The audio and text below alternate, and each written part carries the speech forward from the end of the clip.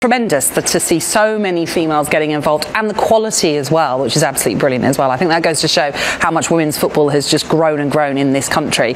So to see so many women footballers wanting to take part, and actually differing standards as well. I mean, I say there was some quality games and some quality footballers out there, but it's been a different standard throughout, which is great because it doesn't matter what level you're at. It's just getting involved and being a part of something incredible like Cure Leukemia.